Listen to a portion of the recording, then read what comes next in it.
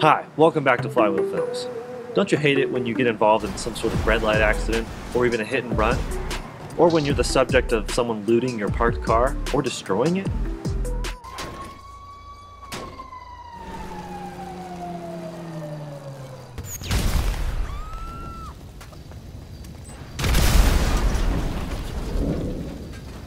It's all too often when it's your word against theirs, and there's no external witnesses to verify the truth. It's 2020, why don't all cars have dash cams as standard? I know the C8 Corvette has them, Teslas, some other cars, but they're still an anomaly. I get the counter argument, privacy concerns, etc., but it should at least be an option to have it turned off or on. So I've heard many stories firsthand of how dash cams are beneficial, especially in proving one person's word against another. Even on a parked car, if your dash cam is visible through the windshield, it may deter criminal activity, even if it's not on. But don't just take my word for it. Here's an insurance expert to tell you facts. That's right, I'm an insurance expert. And by that, I mean I was a claims adjuster for one whole year.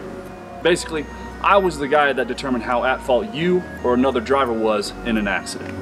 And that's why dash cams are so important, because it takes the power away from the claims adjuster and puts it back into the hands of the safest driver, which is hopefully you.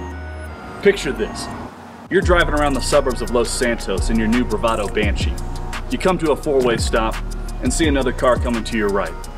You don't think much of it, so you continue on. Next thing you know, wham! Accident.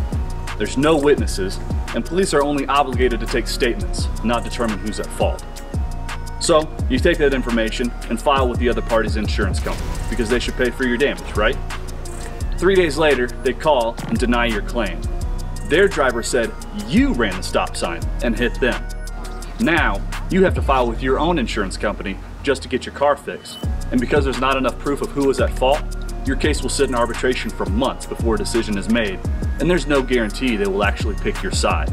This sucks, right? Well, this all could have been avoided if you had a dash cam. Insurance adjusters, by law, have to use all available information when making a decision, and it's hard to argue with live footage. Bottom line, insurance insures your car, but a dash cam insures you, the driver, from being wrongfully convicted of an accident you didn't commit. So put the phone down, pay attention, and get a dash cam. So in my wife's Escape, I got a front and rear dash cam setup. With the Miata, which almost never has a rear window, top-down life, I opted for a 2-in-1. That way I have the front-facing camera and a rear-facing camera on the same unit that can be rotated and adjusted to the level I need. For both cars, I just went on Amazon and found cameras that looked decent, had the features I wanted, and had good reviews. So I decided I wanted 1080p, full HD, but nothing more, in an effort to keep file sizes to a minimum. The camera also specified a maximum of 32GB SD cards, so that gives me the most footage per card. Modern cameras do have the loop recording feature, so as they fill up, the old files get deleted in place of new files. It even has a G-force option, to where if it's in what it deems as an accident G-force, it'll lock the file to prevent it from being deleted when it's loop recording.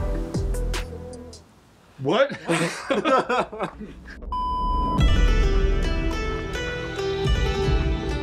So let's talk about installing a dash cam on an NC Miata. I opted for the correct way, which basically means hardwiring it rather than relying on a cigarette lighter or a USB port.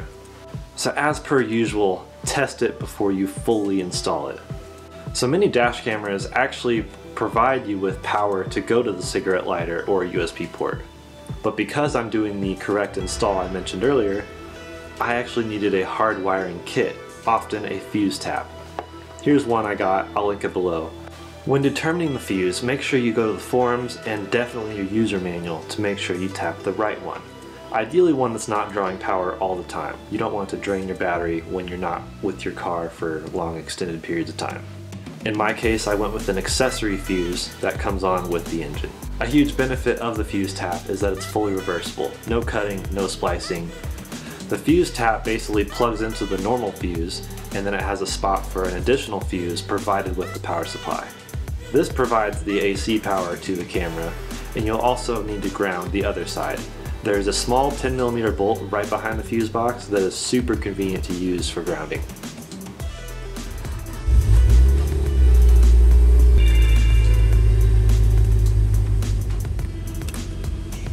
Hallelujah, it worked. So, the interior fuse box seems to come on only when you turn the engine on. Just turning it to accessory doesn't always light the fuses. I almost gave up because it wasn't coming on with accessory power. So that's something to note. But it works. That's all that matters. Now you can start running the wire up the side of the car. Well, let's start removing the top interior windshield surround. You'll need a T30 and a T40 bit to undo the screws that hold on the top. Once you take the T40 screws out to remove the roof catches on either side, the driver's side A-pillar trim just pulls right out, just a couple tabs. The top pulls down with a few more tabs. They're really kind of hard. Interior trim tools do help quite a bit to get this done. You just need to funnel the wire along it, and you can even use little adhesive wire holders or something to keep it in place. It's also ideal to remove the driver's side door sill and the trim surrounding the fuse box, and obviously the fuse box lid itself.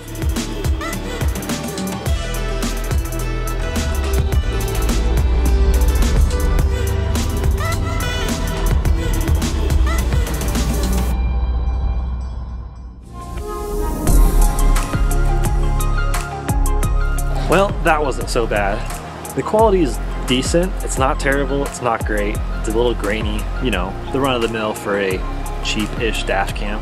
But it helps you see what's in front of you and what's behind you. I don't think any US companies currently offer incentives for installing dash cams, but I hope that changes. Other countries do, and I would think it would save everyone involved time and money.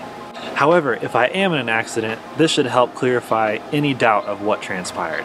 If you do want to dish out for premium quality, some of the best ones can rival even sort of a GoPro, so you can, assess your track times, remember your fun drives, or even make YouTube videos. So maybe I should have gotten a better quality camera for my YouTube videos. Well, that's it for me. Like and subscribe if you enjoyed this, because more content is coming down that pipeline. Until then, peace! All those other takes didn't even know. Yeah. First one's really good.